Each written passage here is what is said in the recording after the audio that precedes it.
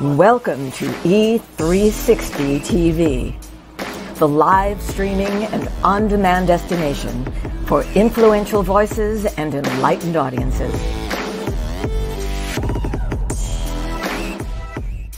We offer trending, grassroots, and purpose-driven content across a diverse range of interests. E360 TV is more than just watching programs. We offer the ability to interact with live shows connecting audiences to real, authentic influencers and storytellers while streaming to millions of devices.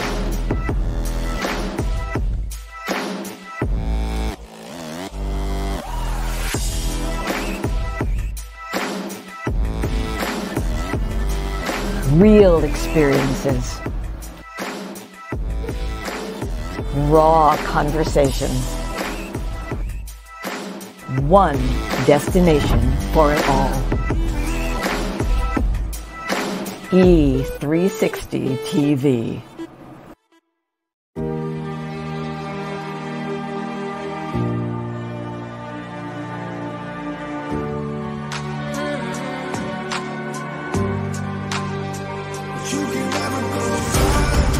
Because now I know when something happens in our lives that is unexpected, you have to go into it in order to ever have any hope of coming through it. So when you go, guess what? When you come out the other side, you grow.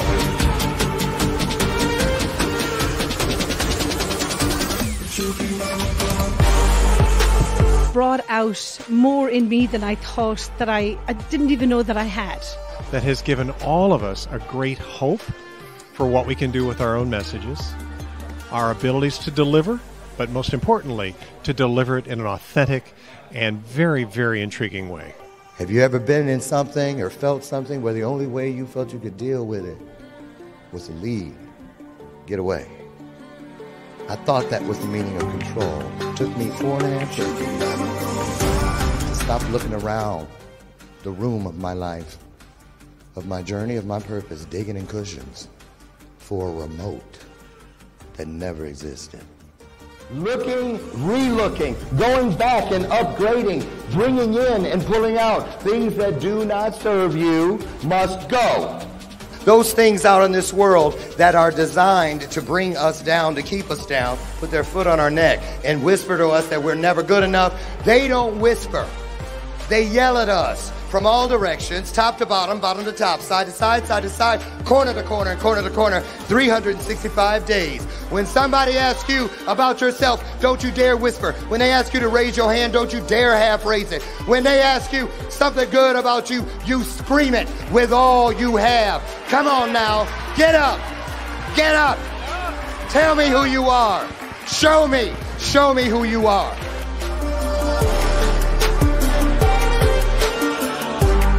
Greatest truth of all, that not everyone has to remain lost.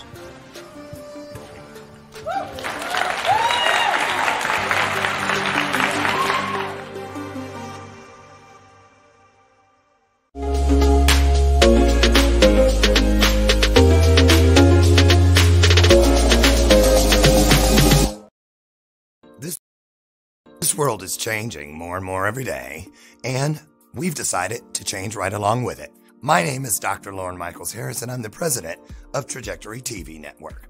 At Trajectory, our vision is to provide a creative platform for top content creators and storytellers from around the globe.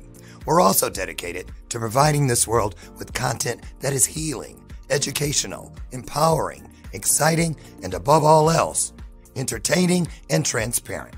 So right now, I invite all of you who believe yourselves to be global game changers to use the link found here and simply take a chance. Schedule a virtual chat where you'll have the opportunity to share your vision for your very own global television show with me, the network president. So use that link, and together, let's begin changing and healing this world, one story at a time. And remember, whether you have years of experience in front of the camera or zero experience, it doesn't matter. What matters the most is your desire to share great content through television and a willingness to share it with passion and with purpose. You might ask, how do I know if I've fallen in love with my purpose and my purpose has fallen in love with me? It's easy when you've lost your voice because you just can't stop talking about it. I'll see you soon.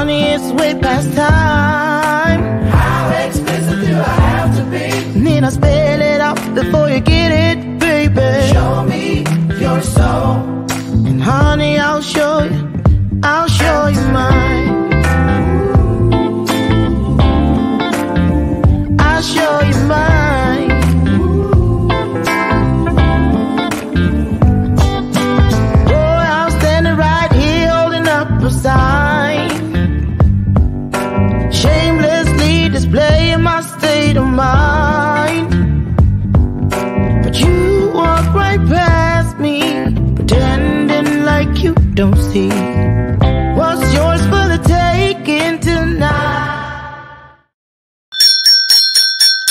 You know what that bell means. The train is coming. Yes, it is. Oh, wait a minute. It just pulled in. We're here. Good morning, good morning, good morning, good morning. Welcome to today's installment of Bathrobe Moments. I'm your host, Lauren Michaels Harris. And I am so thrilled to be here. I wouldn't want to be anywhere else. Well, maybe Fiji. One exception. But outside of Fiji, I wouldn't want to be anywhere but right here with you. Why? Why indeed? I'll tell you why. Because the fact that we are here together fulfills one of the greatest promises available. That one that guarantees us that where two or more of us comes together with that mindset, that heart set, that spirit of togetherness in agreement, spiritual magic ensues. Can I get an amen? That's right. That's the bell of purpose. It has been here on this show all 6 years, and it's going to stay here if I have anything to say about it. Why? No, not because it's a clever gimmick or a show prop. It is, in my opinion, an opportunity, a reminder, if you will, that just like that bell, when it rings, it has a ring to it. Well, guess what? So does the truth. And so when some truth is out here on the floor, running back and forth, and I know you flat ironing hair, making oatmeal for the baby, you know, I don't want you to be so distracted that you miss the truth. Can I get another one? Amen. That's right. So listen, welcome to today's installment. The first day of March. How nice is that? January, March. Ooh, first day of the last month, the third month of the first quarter. What about your intentions? You know you set them. Now, be honest. Where are they? Right. Remember when you used to hear old people say, oh, the road to hell is paved with good intentions. I couldn't figure that out. I was like, what are they talking about? Well, that means I must not need to be good. The road isn't just, it's not just intentions that are strewn on that road. It's the bows and the arrows, but mainly the corpses of those who left work unfinished. They pulled back the bow. They put it inside the arrow, but they never let it fly. A lot of people set intentions. Very few will send them. Think about that today, won't you? Thank you so much. So listen, couple announcements. We have a great show for you. Absolutely. I'm so excited. Mr. James Howard is here, and we did a lot of promoing for it. I know you saw it. I know you guys are home watching on your big screen TVs. Share this out right now. Quickly, I wanted to say, give a nice reminder out. We still have room for a couple more of you. We're up to 20. We can take up to 25 with us when we head to Romania, May 4th through the 12th. It is the Legacy of Hope Tour, the Power of We Symposium, my nonprofit. You know, we love kids and we love pouring into them. Good morning. And we love having them pour into us. That's the truth about it. So the Legacy of Hope Tour, if you'd like to join us in Romania, reach out to me. It's on all of my socials, and it will give you all of the details. Just to recap, this past weekend, I was in Miami with a group of my coaching clients. It was a fantastic, just a blessed and anointed weekend. The Business Mindset Mastery awakened the abundant master within. It was absolute magic. It was so wonderful. So anyway, thank you to all of you who supported us and those who came and spoke in person. We had people that flew in all the way from Peru for that weekend, and God was on top of it as always. Can I get an amen? So, oh man, I'm slipping. Man, okay. It's never about just one thing. So, you know, God doesn't make mistakes. He just keeps this stuff interesting. So I should have had James Howard's bio pulled up. I'm still catching up on sleep, y'all, from 2 weekends on the road. So I'm going to do like my little nephews and nieces tell me. I can show you better than I can tell you, Uncle Lauren. A little smart mouth, right? I'm going to start right now before I'm going to just bring him in while this is playing. But James Howard is a historian, 300, probably more than that by now. Depends on how often he updates his bio. I remember that number, though, because I went, what in the world? How in the world? We're going to find out how, indeed. 300 patents. Right? I don't have any. Overachieve much, Mr. Howard? Anyway, I'm just kidding. We're going to learn a lot today, you guys. But first, yesterday, I was going to play this because it was the last day of Black History Month. I said, I'm going to make every month Black History Month. That's what I'm going to start doing. So I'll play something every month. So here's the first clip for the month of March.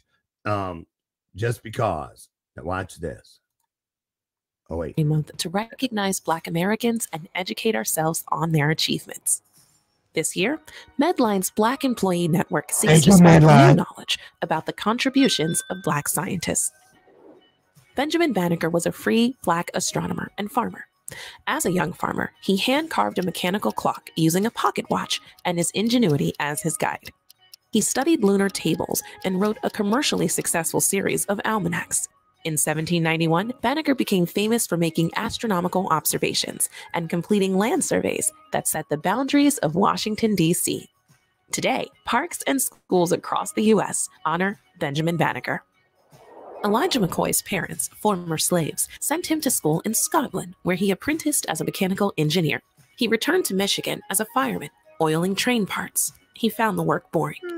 In 1872, McCoy invented an automatic oiling cup, so trains could run for long stretches without maintenance stops. His patented device was quickly adopted and quickly copied, but because his device had the best reputation, engineers began asking for the real McCoy.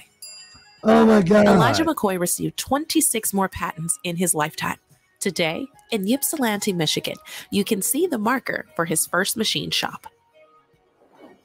Born in Chelsea, Massachusetts, to parents who escaped slavery, Louis Latimer taught himself mechanical drawing and worked as a draftsman in a patent law office. Latimer invented an evaporative air conditioner, an improved way to make carbon filaments for light bulbs, and a better toilet system for railroad cars.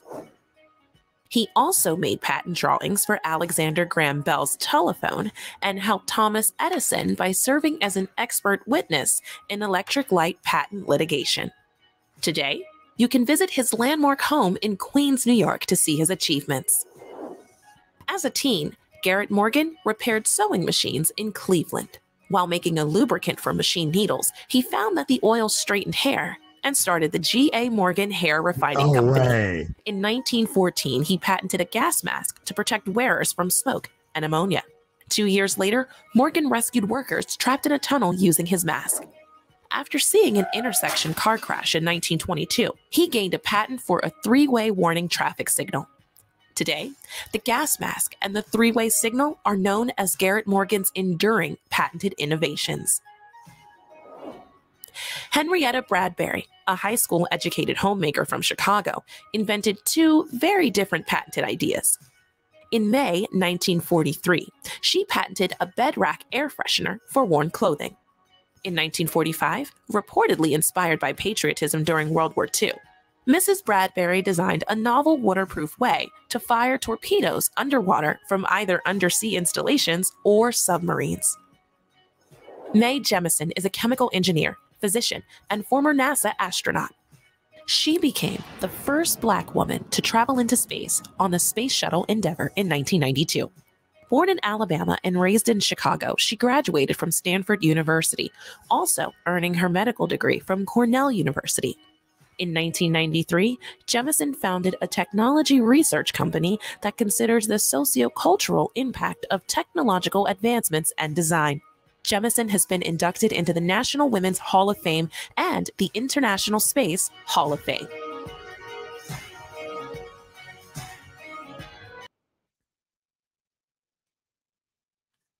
Stuck. Help me welcome our guest today. He'll be in one of those videos. You'll see. Here he comes, you guys. Put your hearts on the screen. It's our way of rolling out the virtual red carpet, a standing ovation, if you will. Bless in the manner you wish to be blessed. Here he comes, James Howard.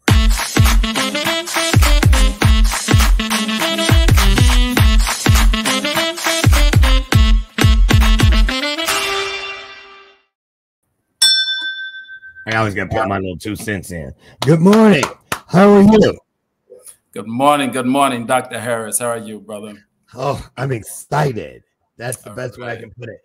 Man, what did you feel? I know that these are probably like, you know, everyday names to you, people that you pass or feel like you've known because of the work you do. Tell everybody, I'm going to step out for a second. I like to give the guests, especially when I forget to pull up their bio, a chance to have some one-on-one with the audience, just to create your own synergy together. And then I'll pop back in. So just give us the backstory, a little origin story about James Howard, including little James, little JJ. And then I'll pop back in and we'll get started. How's that sound? No problem. No problem. All you. Well, to begin with, I'd like to say that measure for measure, it is no better pleasure than to spend this 1st of March with your delightful audience.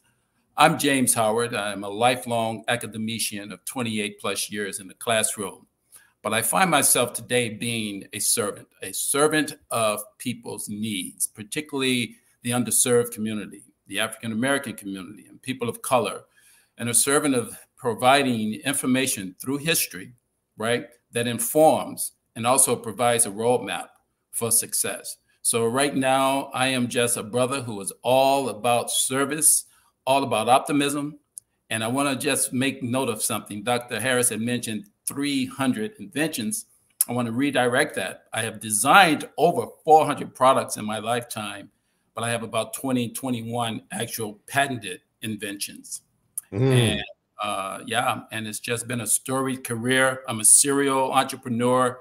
I own and run a school, a private career school called Entrepreneurial, which utilizes design thinking and teaches long-term unemployed adults job skills, new job skills, and how to discover new career pathways.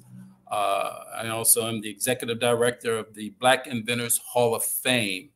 And that breaks off into 2 particular entities, Black Inventors Hall of Fame Films and Black Inventors Hall of Fame Museum and STEAM Learning Center.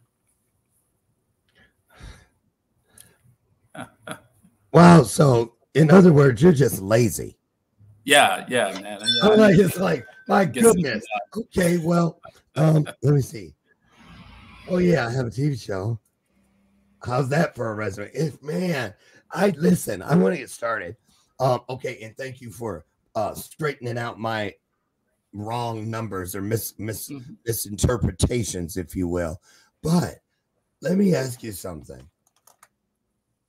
When people ask you what you do, how do you answer? That's a really loaded question. I think for the most part, I simply let them know about my philosophy. And what I do is I'm one who likes to practice what they preach. I have a philosophy called perpetual optimism. And perpetual optimism is one in which You know, your entire journey is not about you. It's not about yourself, but it's about serving others. Yes. So when you run into difficulties, when you run into problems, when you run into obstacles, you don't make those issues about you, right? You need to overcome them because you have a better good to serve, and that is the needs of others. So therefore, there's always someone in need, right? And because there's always someone in need, and then you derive your fulfillment from serving others, it's very easy to practice perpetual optimism. So that's what I tell people. I'm a perpetual optimist. I'm glad I went to the health club this morning and did arms, because I'm gonna need this one as much as I'm gonna be ringing the bell. That is true, real talk.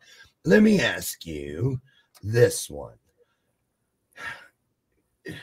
because I trust your opinion, and I don't just run any old question past any old body. Very, in a good way, skeptical where I seek something that I want to really know the truth to, if that makes any sense, outside of me just researching through books and Googling, but people, their opinion, because that has a lot to do with stuff too. What about this? What's going through your mind, James, as you hear about all these banned books about Black achievers? And I saw something during Black History Month on LinkedIn about they are trying to ban all these books. I was like, why? You know, can you talk just a little bit about that? Because books contain stories about a lot of these people that I didn't know about in that clip. What's going on? Well, what is going on is just how when you plant a seed, that seeds begin to sprout its roots underneath before it actually goes above the soil. And what we are seeing now is an eruption of those seeds breaking the soil, and people and folks making it very obvious that they do not want to see our illustrious history, particularly from the innovative side, right?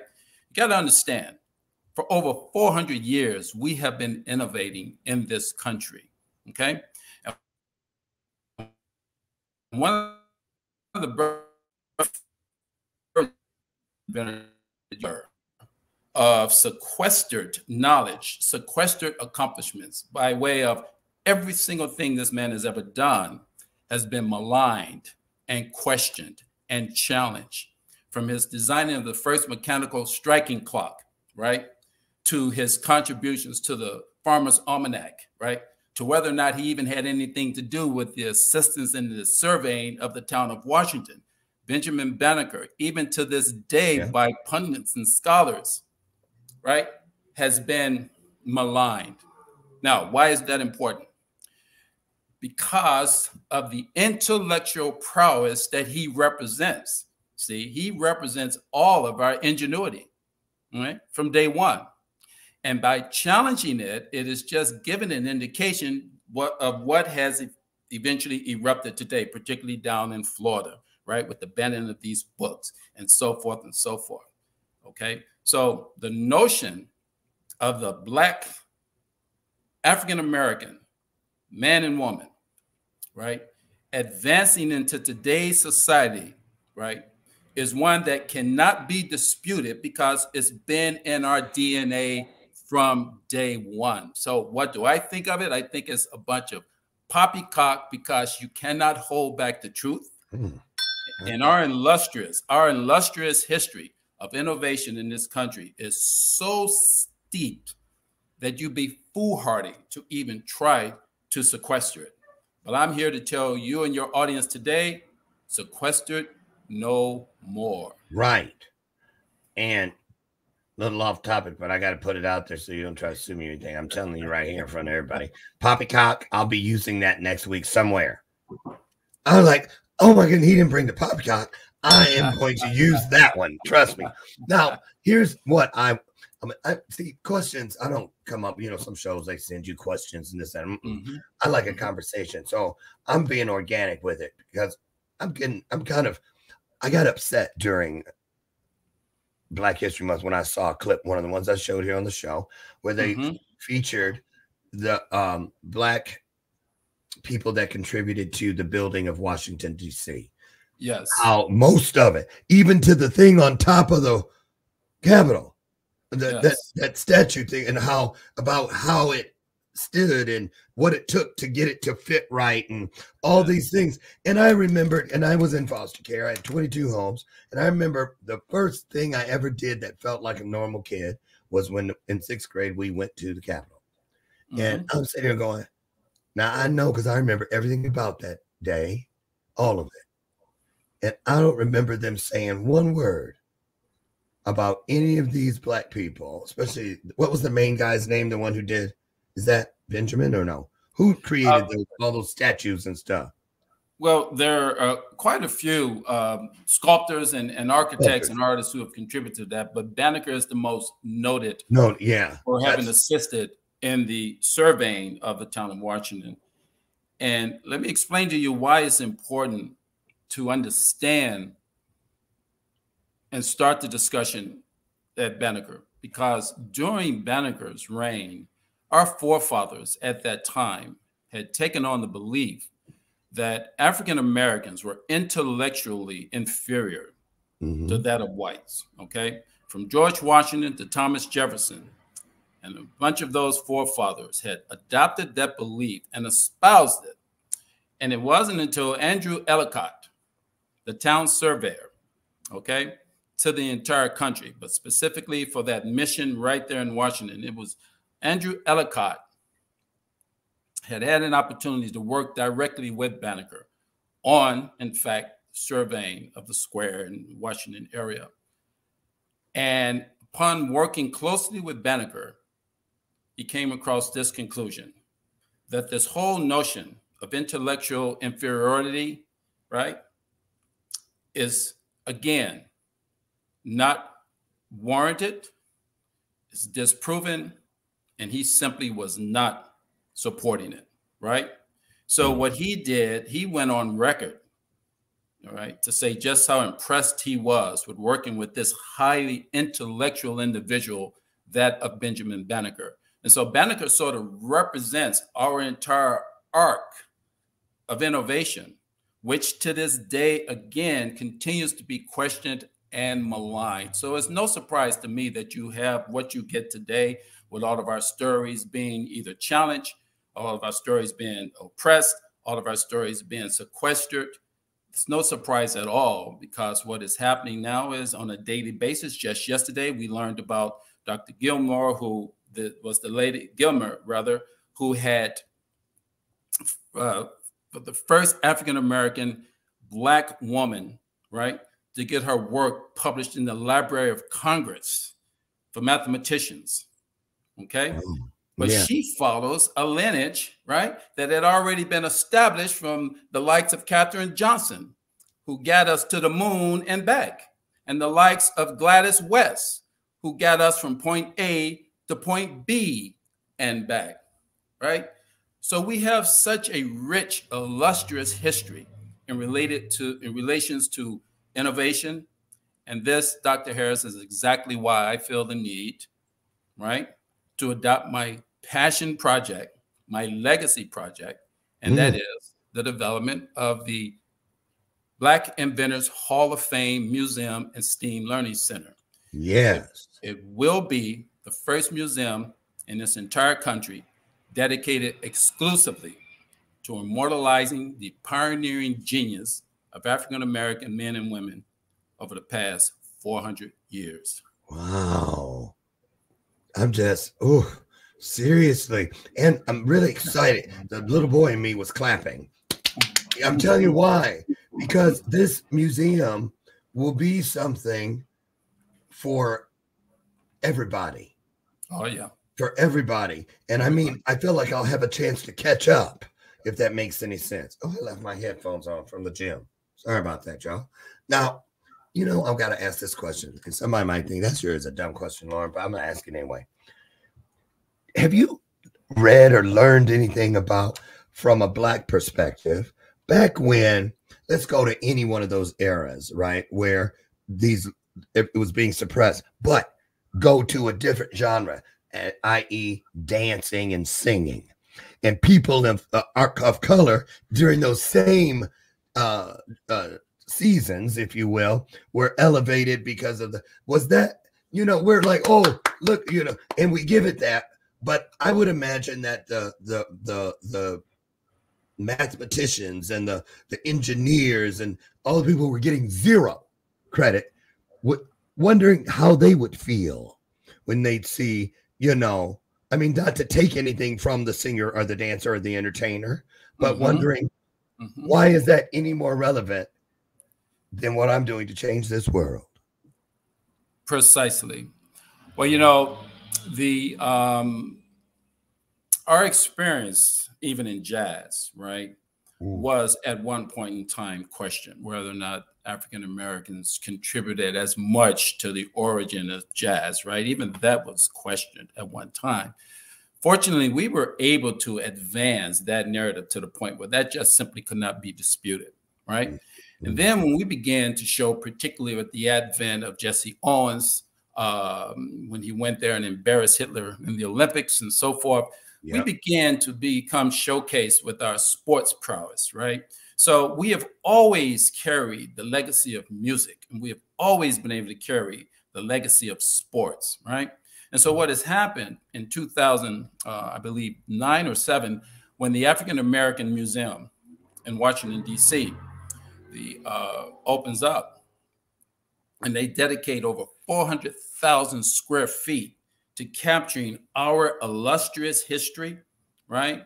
Our illustrious history that includes the civil rights marches, right? Our illustrious history that includes and begins at 1619 and working the fields, right? And literally building this nation on our backs, okay? That entire history was encapsulated in this 400,000 square foot megatropolis of a building, but yet one aspect was overlooked, and that is the aspect of our invention history, right?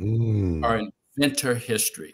And as a result, I'm delighted to let your audience know that on March 10th, I will be going down to Washington, D.C., along with my 2 boards, my executive board and my museum planning board.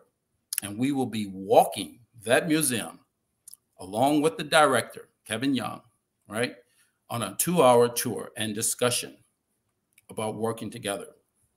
Dr. Harris, our experience and our history as innovators in this country isn't just a story that needs to be told. It is a story of absolute superlative, you know, any word you want to use, exemplary, premier, pioneering. We're at the very top of that. And it didn't just begin with Banneker. It actually began with a brother by the name of Onesimus 400 years ago. Wow. When Onesimus came to these shores in 1702, this is an empathetic slave, right, who risked freedom and his life just to save the town of Boston from the ravages of smallpox. And he introduced to the town an inoculation process that literally did just that, that proved to be 98% effective. And over the arc of history, the town doctor, Zabdiel Boyston, was given credit for this discovery. And he would write papers, right, in the medical journals. And those medical journals would extend all the way to England and all over the world. And 70 years later, upon reading about Onesimus and many writings on Onesimus by both Onesimus' master, Cotton Mather, and Zabdiel Boyston, a gentleman by the name of Edward Jenner out of England would get the first patent on vaccines. But it's pretty much the same script as what Onesimus had planned. Right. I've heard so many. So there you are. So what happens is Onesimus is literally the father of modern day vaccines. And that was 400 years ago. He introduced this inoculation process in 1721. And again, proven very effective. And I'm delighted to say that I'm actually writing a movie right now, a script on Onesimus. Did you say movie? Oh, yeah. Yeah. You know, I did my first movie last year, right? You know what? I think I recall you sending that to me in an email exchange. That's amazing. Not a shameless plug, but I'm just saying, if you know. We can talk. I'm just saying. Listen, we're going to take a short break, but I want to drop this in for everyone, not just Mr. Howard to consider, but all of us. I'm curious because, you know, it's easy for us to point fingers as to who the culprits are when our stories get lost. But for those of you out there of color, think about this. And we talked about this briefly pre-show.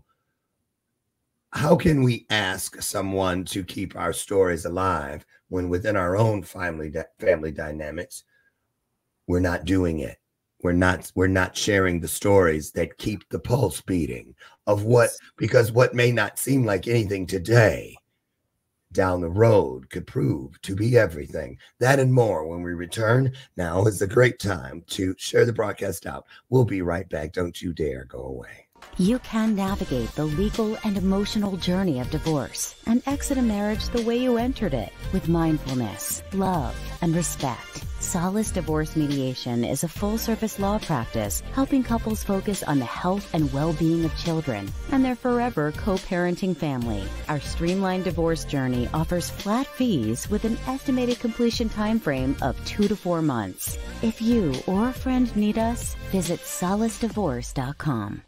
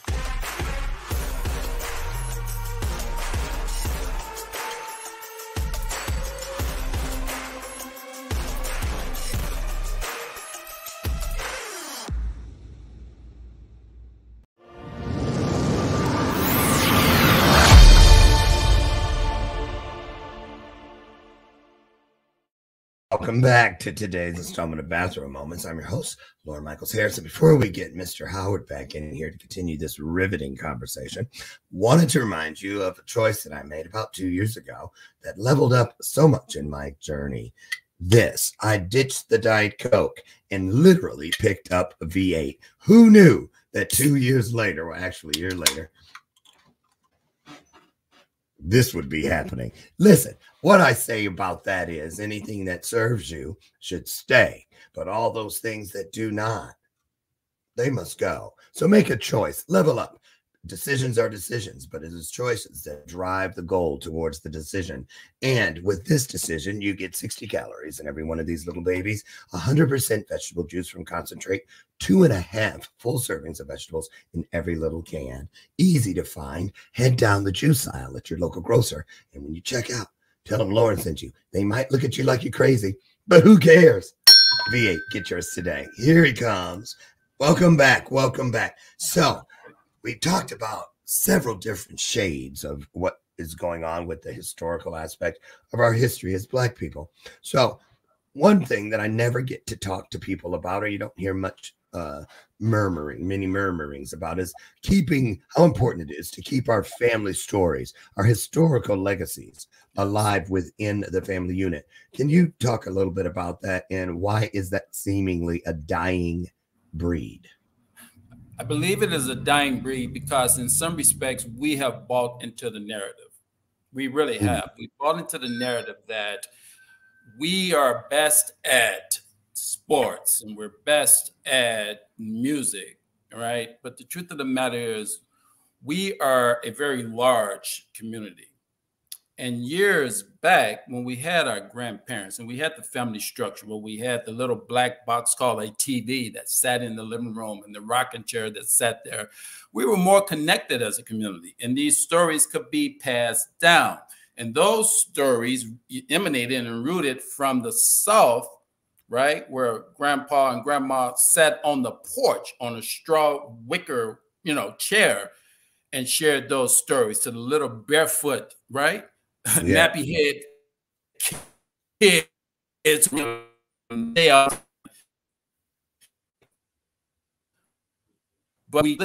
and so today's youth, rather than spend all of that time on this and on their iPhones and then Twitter, wanting to get a 30-second bout of information, put all of that aside, step back and listen to your mom, listen to your grandma, actively seek and be curious. I am able to design over 400 products in my life and achieve everything that I have achieved because I had an insatiable appetite to simply ask questions. So my advice to family members out there, mentor kids, even if they're not your own kids, pull them aside and become a mentor. Every single show I ever do, I offer myself up for mentoring, right? This show is going to expose my contact information, and I challenge anyone out there in the audience to reach me, ask me to be a mentor, particularly the youth, right? Because we're doing it for them. So I believe it's very important to just continue that lineage because it's been there. The roadmap has been set. And if I can just include one other person who literally provided that roadmap for us, and that is Henry Baker, the most prolific Black patent examiner that we have ever had in this country. Henry Baker saw that the key, right, to helping to uplift an oppressed community, right, could rest in exposing our innovative nature. So what did he do? He set out to accumulate all the patents of past Black inventors. Now, unfortunately, slaves were not able to obtain patents, right, because they were not considered citizens in this country. So for years, Henry Baker would start accumulating. He would write letters out across the country because of his position to find out who the patent owners are who happen to be Black, right? And you showed many of the people who were in that initial list, from the Lewis Latimers, right, to Elijah J. McCoys and many, many, many others. And this list grew eventually from 100 to 800. So there's our roadmap, right? Here's an example again of where we're able to show just how brilliant we are and how important we have been to the establishment and the advancement of this country by simply exposing. So you can now have access to Henry Baker's, right, original list. I was just interviewed by the Wall Street Journal just last week on this very subject. Wow. You have access to, this list, and you can just know that these stories is important to tell more than just 28 days, okay, sometimes 27 days of the year in February. Our story is much larger than that. We're broad, we're diverse, and it's very important that we get these stories out. I agree, because I'll tell you something. I believe in legacy, and I don't manifest for next week or next year. I manifest for hundreds of years from now. That's just how it is. Seriously, kids in my family get it, because they come down here and they see those robes, for instance, from every year. And I heard them down here one time. They know I was back there by the washing machines, and they're like, "You better not touch them." And what I'm saying, why? They said, because they're going to be in a museum one day. And they said, well, that's when I can't touch them because they'll be behind glass, but I can touch them now. And it poured through me that, so I want to know this. I said that to say this. Even like recipes and things that get lost, and they're lost forever. We really, and you would think, James, that now with all of the ways to capture data, the cloud, and this, that, and the other, that it would be easier than ever in history. But it seems the opposite. It just doesn't compute for me. And let me explain to you why. I'll give you a clear answer. My mom, God bless her soul, she lived to be about 84, 85, right? Up until her death, my mom was the key of information in the family. Oh, she could remember us from back in the 60s, right? Yeah. And she had that little change purse that she would always pull out of her breast pocket there, right?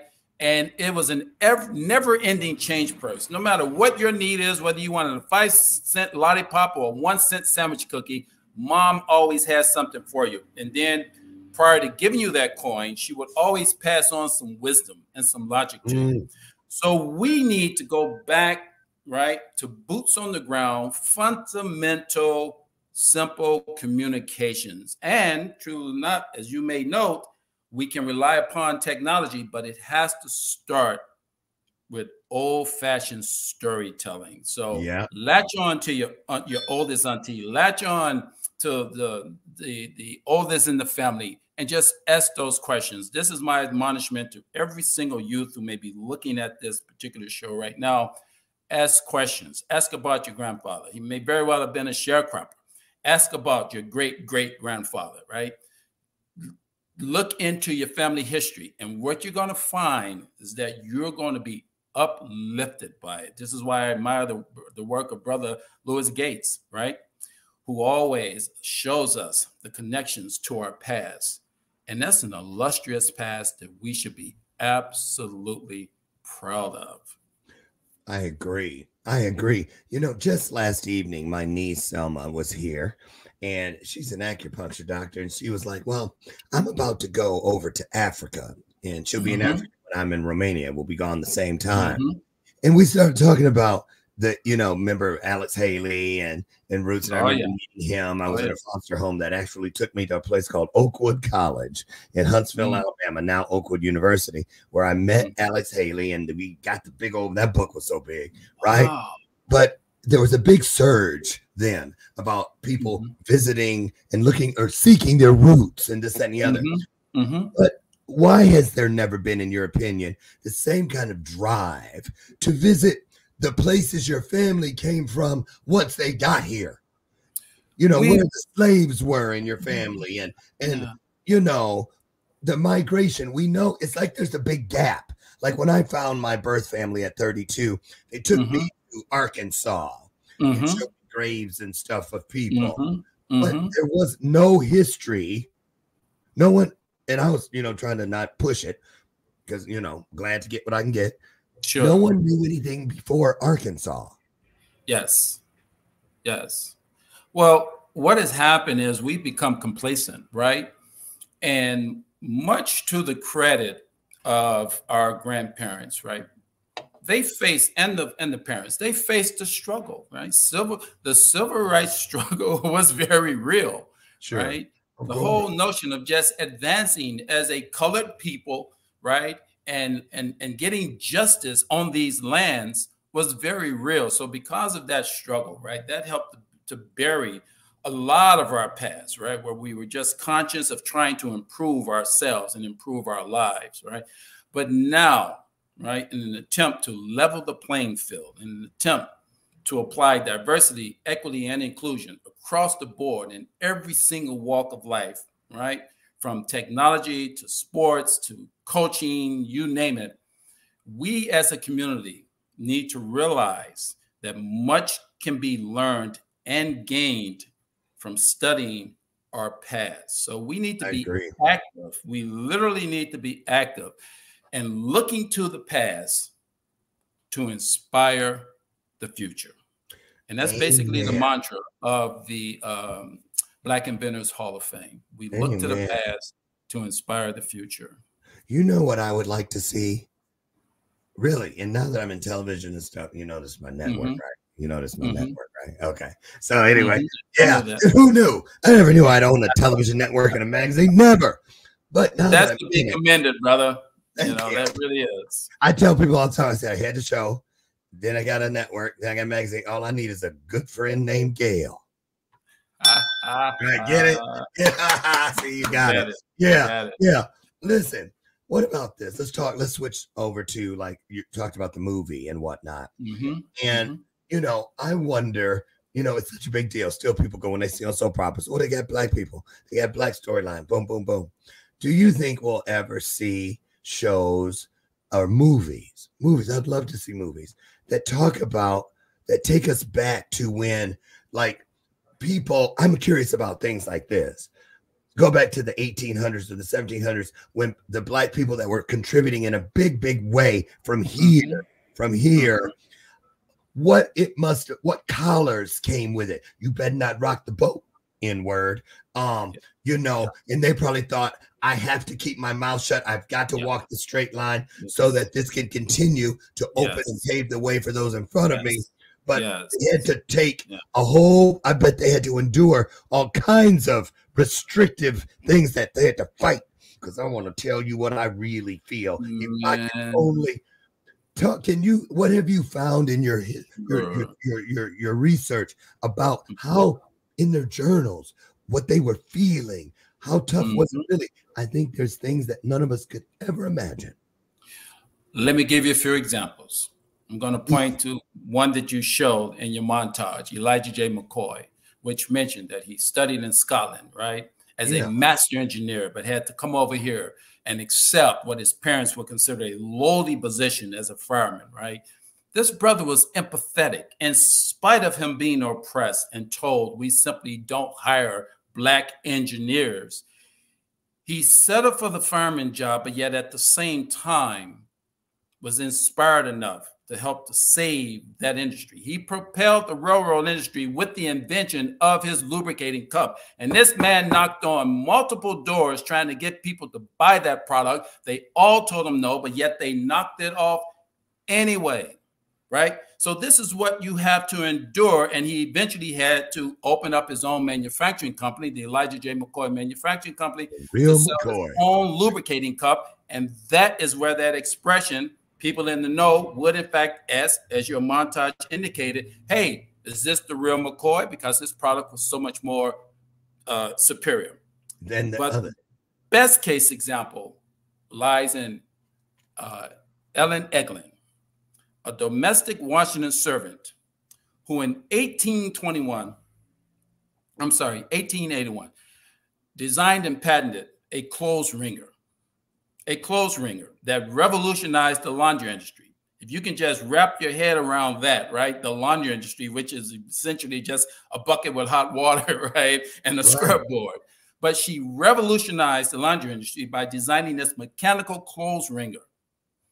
And when Ellen Eglin sold that mechanical clothes wringer for just $18 and did not receive any franchise from it, and when asked years later why she sold her invention for so little money, this was her reply. You know that I am colored, and white women would not buy a product that was designed and patented by a colored woman. That is why I sold it for so little, right? So this is what our forefathers and foremothers had to endure, right?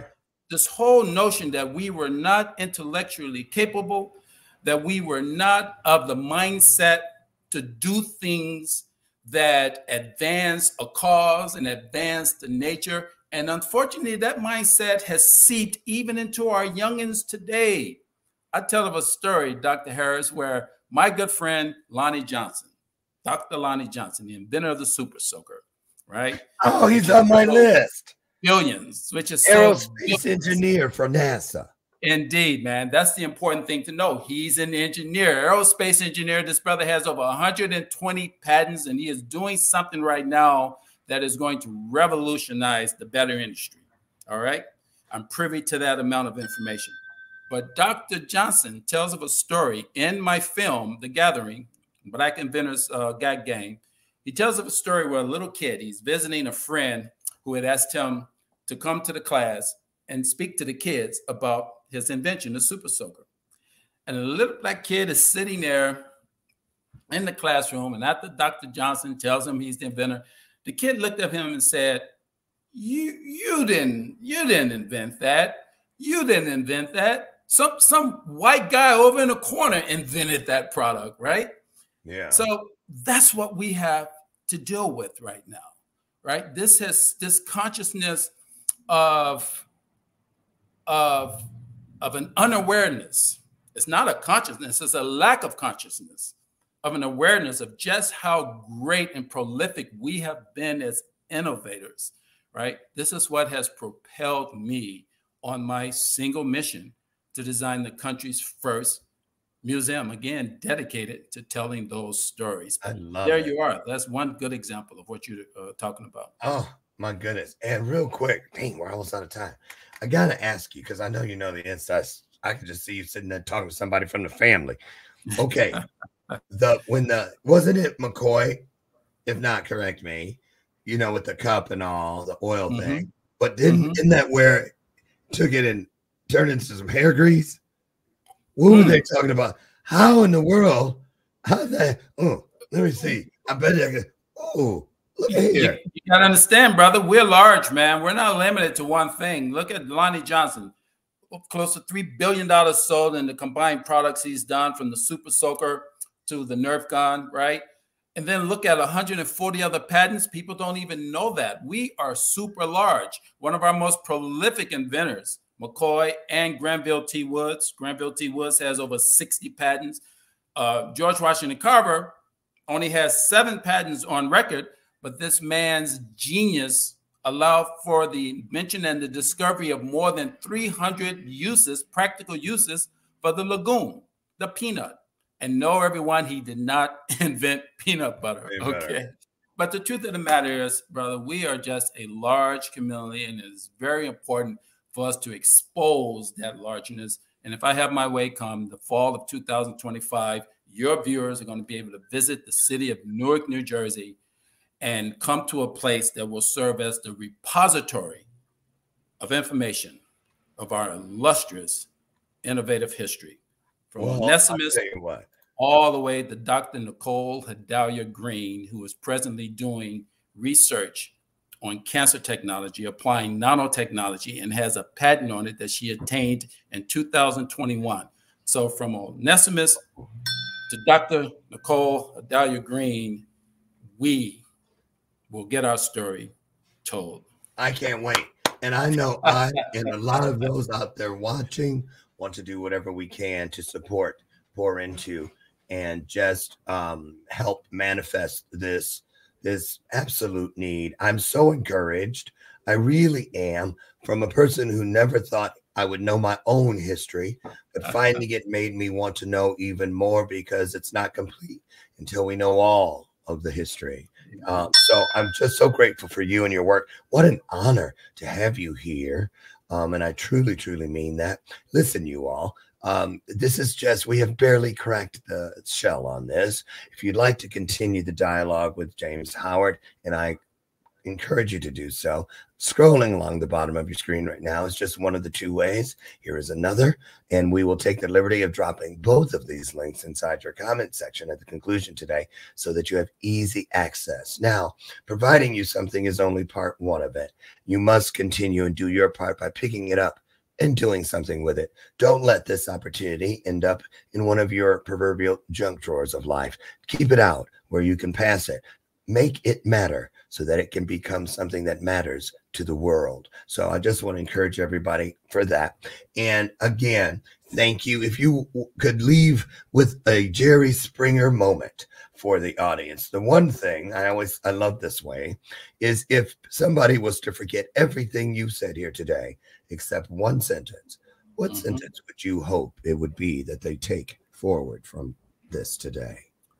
As I think back, that one expression, that one mantra, I want to encourage everyone to look to their paths to encourage their future. Ooh. Got some chills up in here. Y'all know what that means. Listen, couldn't have said it better myself. Thank you so much. I got to get you back, and we got to do more together. Stay backstage for just a second. I promise I'll be right there. And we'll take it from there. I want to thank you so much again, and thank all of you for being everything I needed in this moment to be my very best in this moment. Listen, get out there today, be the blessing, the change you'd like to see in this world, in your journey, and consider meeting me on the front porch again tomorrow morning at 8 a.m. Central, where together we create history through storytelling. I'm Lauren Michaels Harris, and I love you. And remember, there's not a damn thing you can do about it. I'll see you tomorrow. So.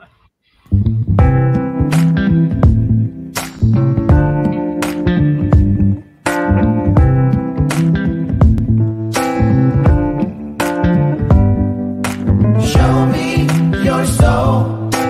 Baby, I'll show you mine. Show me your soul. Honey, it's way past time. How expensive do I have to be? Need I spell it out before you get it, baby? Show me your soul. And honey, I'll show you mine. I'll show you mine.